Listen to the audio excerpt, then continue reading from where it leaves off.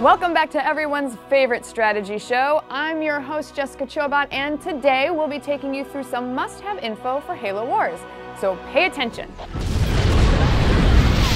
Whether you're playing single or multiplayer, one of the greatest tools for success is to build multiple bases. You can take over a capture point and build another base at that location. This new base can consist solely of warehouses and reactors, which will give you more resources to produce and upgrade units faster. Also, you can set a global rally point by clicking in the left stick. Once set, all units produced will move to that point the second that they roll out of the factory. This is a great way to organize your troops for an offensive assault. When playing in multiplayer, have one of your friends focus on leveling up one specific unit like the ODST. Remember, you're working together as a team.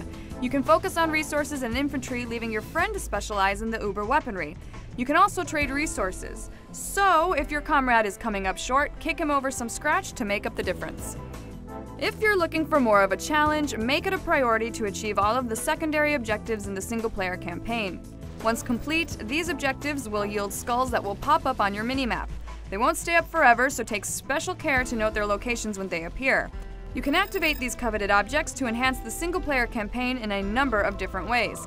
Anything from having your units train 50% faster than normal, to having all non-player units do 50% more damage. These skulls can change the dynamic of the game significantly. Or if it's kicks you're looking for, turn on the skull that makes grunts explode into confetti. It turns every confrontation into a celebration. For more tips, tricks, and cheats, log on to IGN.com.